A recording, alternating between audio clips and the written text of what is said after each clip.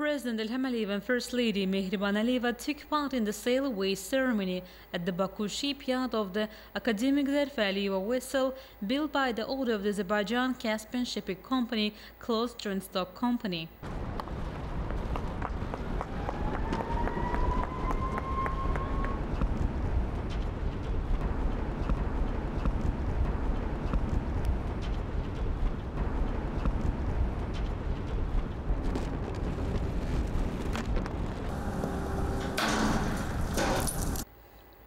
Then the head of state was informed about the first ship ferry Azerbaijan of the Ro-Pax type. The uniqueness of this project is that for the first time in the Caspian, ferry vessels of the Ro-Pax type will be put into operation.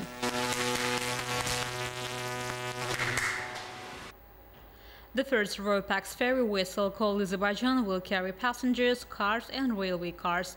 In total, since 2013, as a result of the renovation of the fleet, 18 new vessels have been purchased and put into operation. President Ilham Aliyev and First Lady Mehriban Aliyeva attended the opening of the world's first tanker museum, Surakhani, in Baku. Along with the development of shipping in our country, a number of projects have been implemented to preserve the traditions of seafaring and study its history.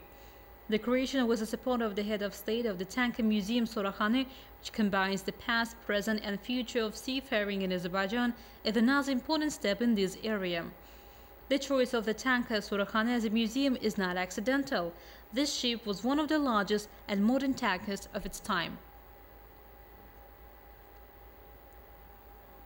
The head of state and the First Lady were also informed about the sculptural composition erected in memory of the selfless Azerbaijani sailors. The authors of the work are folk artist Salhat Mammadov and Ali Ibadullayev, and the architect is the distinguished architect Ilham Aliyev. The cultural composition made in the form of a dynamic figure as the ship's propeller cutting through the waves of the sea. Then President Ilham Aliyev took part in the opening of a new administrative building built for the Azerbaijan Caspian Shipping Company, closed joint stock company.